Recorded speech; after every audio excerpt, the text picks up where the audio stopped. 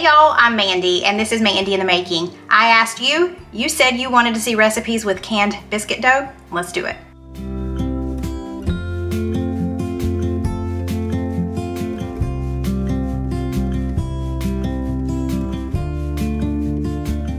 I almost hesitated to do this video because I have had the hardest time finding canned biscuit dough, at least at my local grocery store. I found 3. And I'm gonna have to go to another grocery store to find the 4th because I'm doing 4 recipes. So crossing my fingers that I can find it. I'm hoping it's just an issue for me here locally and that you can get your hands on this. Of course, any of these recipes, you can make your own biscuit dough and just do it that way. Or you could buy frozen biscuits and thaw those out. There's ways around it, but let's get started with our first one. I am so stoked for this. I have never seen this one before and I think it's gonna be so delicious. Little disclaimer. My husband, Steven, if you're new here, he does not like dinner recipes with cream cheese in it. He likes dips and things like that with cream cheese in it, but not dinner recipes. This particular recipe has chive and onion cream cheese in it. He's not here right now, but he'll be here to taste test it in a little bit. I'm not gonna tell him there's cream cheese. Now it's flavored cream cheese, so I'm really hoping that that does the trick. But this is a test. This is only a test. We're gonna see what he thinks. I think it's gonna be yummy. This recipe came from Pillsbury's website. This is chicken cordon bleu bubble up bake.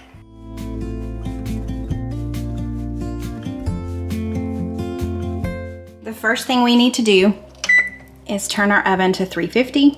So I'm gonna let that preheat. The second thing I need to do is shred this block of Swiss cheese. You could definitely just buy this pre-shredded.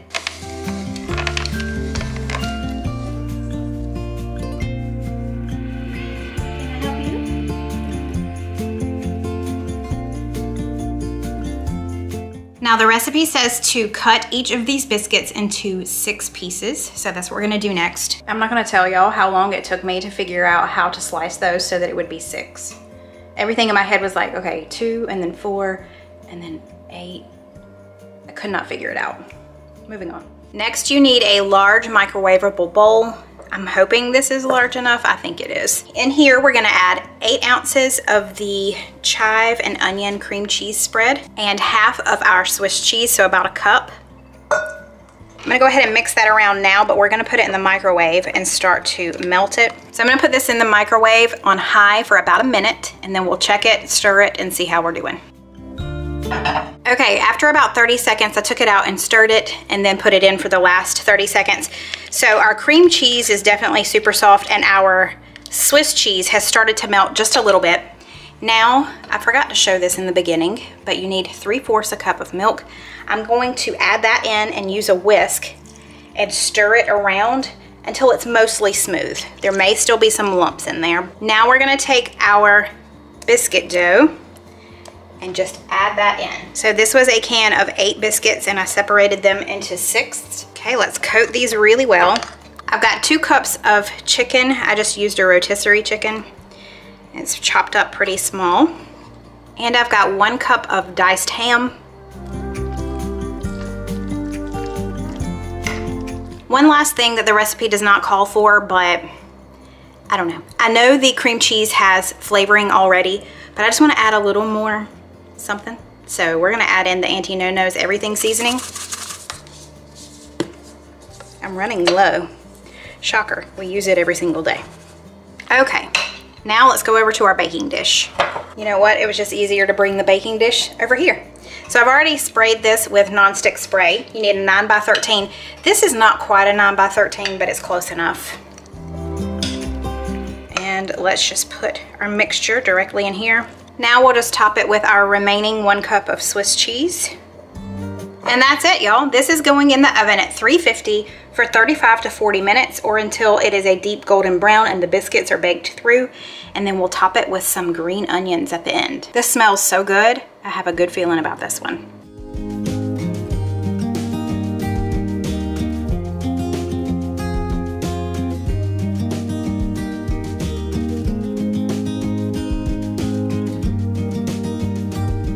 It's just me still. I'm hoping Steven will be home soon. I just texted him. He should be home soon. but I'm gonna give this a try. It smells so good. I was worried about the biscuits being like too doughy. They're perfect.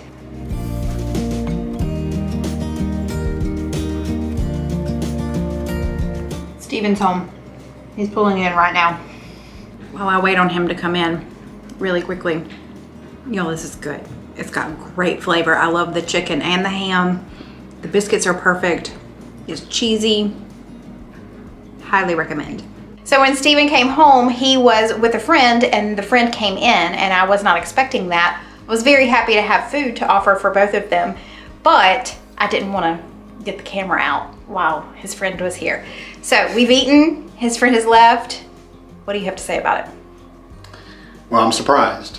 Yeah, he didn't know. I'm surprised because, yeah, I had no idea, number one.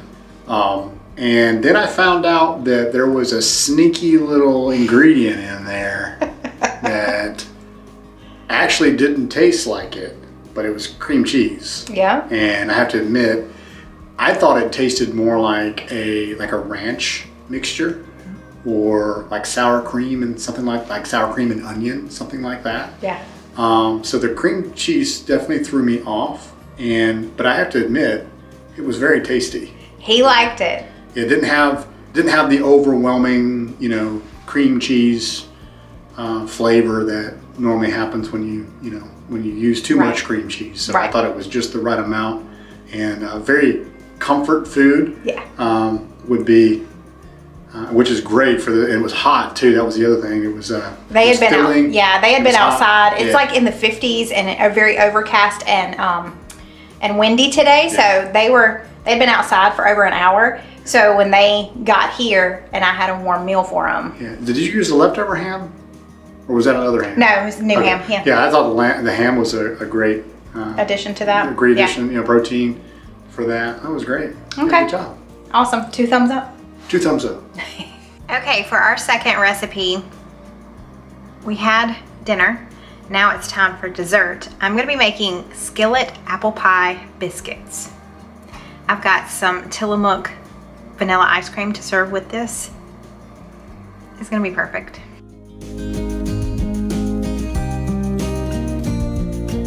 Okay, the first thing I need to do is melt an entire stick of butter.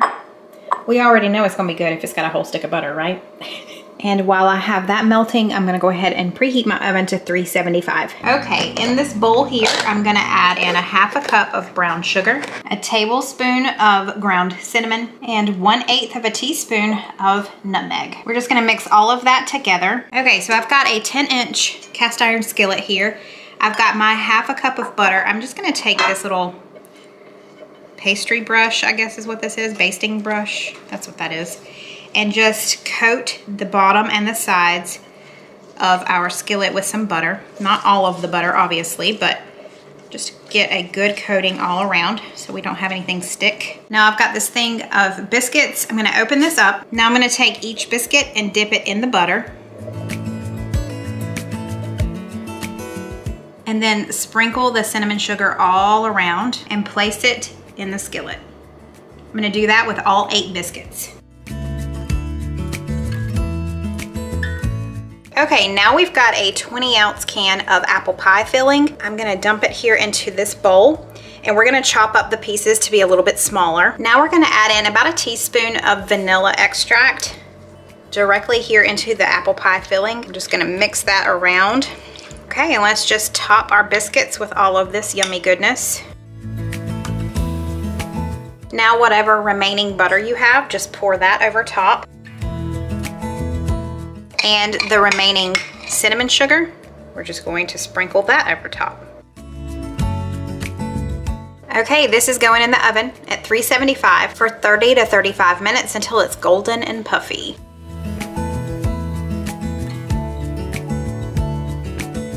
Okay, at this point you could definitely make a glaze to go on top. Remember, anything that I ever share, I've got the recipe in the description box below. So if you want to do that, great. But we are serving it with vanilla ice cream. So I don't think we need the glaze. I think there's enough sweet stuff on top of there and here.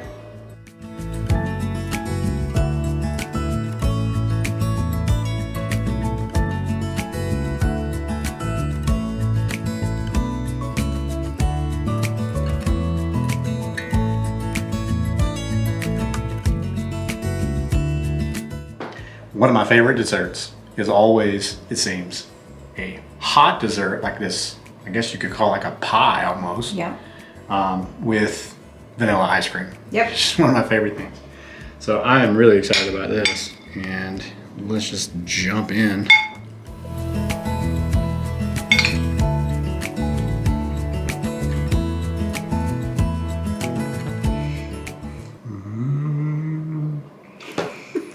Was that a song? Yes, my taste buds are singing right now for sure. That is delicious. Oh. Wow. Really good. Love the cinnamon apple. Yeah. I mean, you just can't go wrong with that. And right. then perfect crust. Good. I mean, it's not like doughy. It's no, cooked. It's not doughy. Okay. It's cooked. It's flaky. Okay, good. And then the ice cream. Of course. Yeah. And we went. I mean, you go big or you go home. We went with Tillamook ice cream. We have really fallen in love with the Tillamook brand. So, all right, that's an easy one, y'all. Crowd pleaser for sure. I just wanted to show y'all the bottom. It definitely is like a crust. It is perfection because there's a little bit of crunch there, but the biscuit is not doughy. It's done completely. So you've got like the soft part, and then you've got the crust, that crunch. Whoa. That's good. For our next canned biscuit recipe, I'm making a lunch. It's so easy to make. I'm gonna throw it in the oven. It's Sunday, we just got home from church. This is perfect. This is a meatball sub bubble up bake.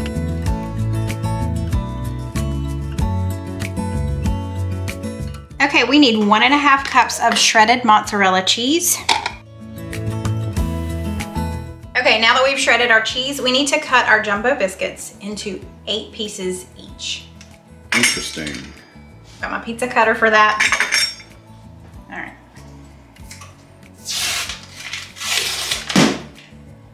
Okay. That was easy. I normally like beat it on the side of the countertop, but that works. So then each of these in half and each of those in half. Yes, okay. Interesting. I have to think about it.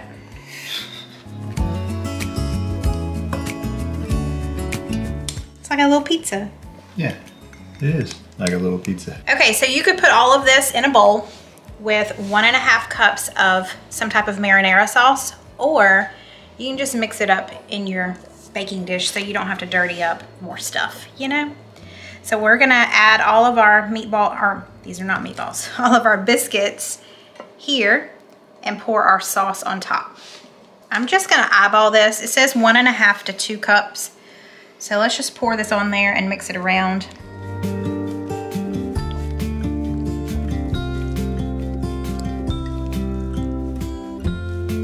Now the recipe doesn't call for it, but I'm just gonna add a few more seasonings in. I'm gonna add some oregano.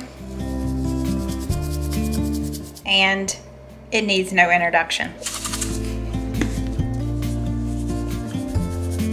So I chose to buy the mini meatballs. You could definitely just get regular size, but we're just gonna pour these right on top.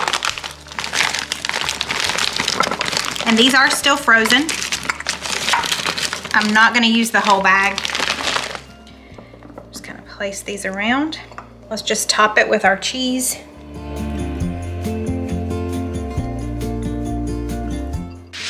Okay, we're gonna cover it lightly with foil and put it in the oven at 375 for 40 minutes. And then after that 40-minute timer goes off, we'll take the foil off and let it cook for 10 more minutes. Spray your aluminum foil first. Okay, this goes back in the oven for 10 more minutes.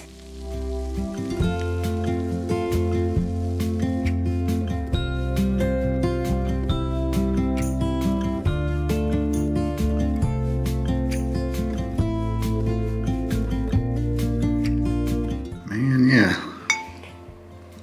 Biscuit crust is what I'm talking about. Cole took one bite and made a really funny face. I couldn't read his face. I was like, what?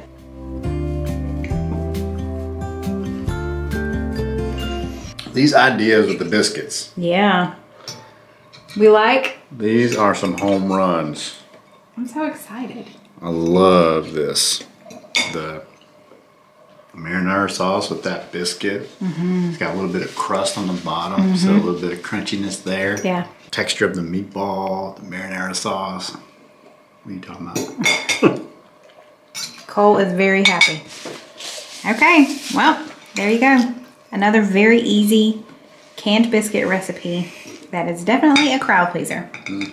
Okay, y'all, it is time for our 4th canned biscuit dough recipe. Today I am making our lunch, but this would be great for breakfast, and you'll see why.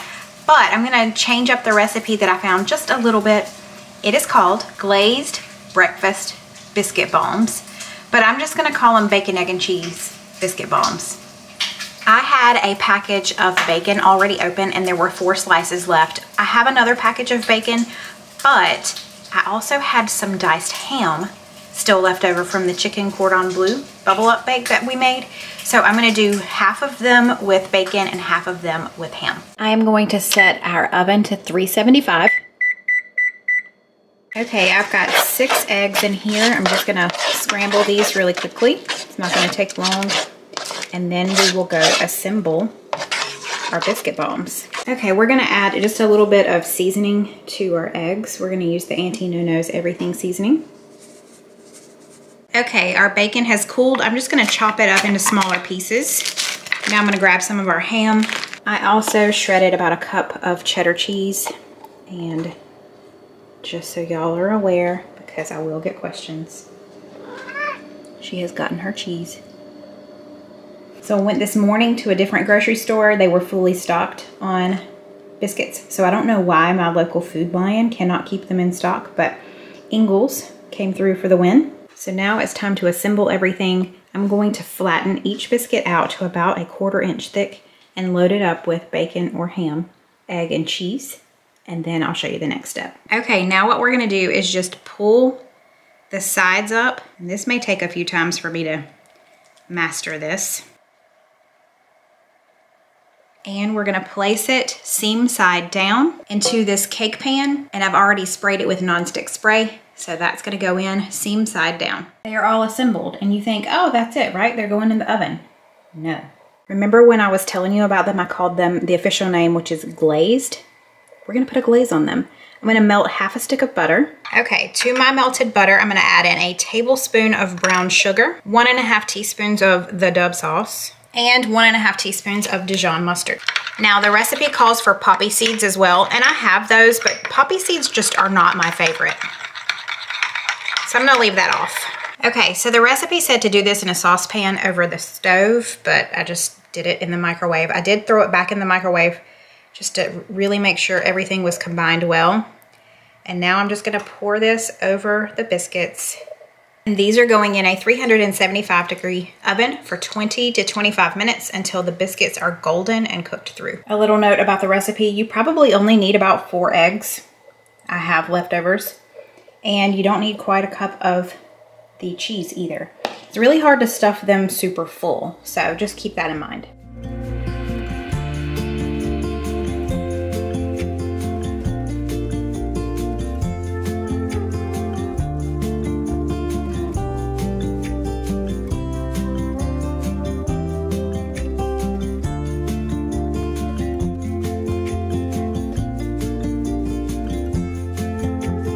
This is gonna be good.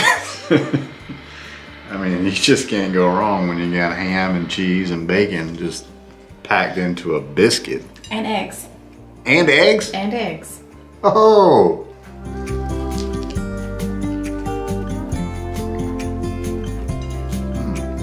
Man, that's good. Yeah, it is good. That glaze on top. Wait.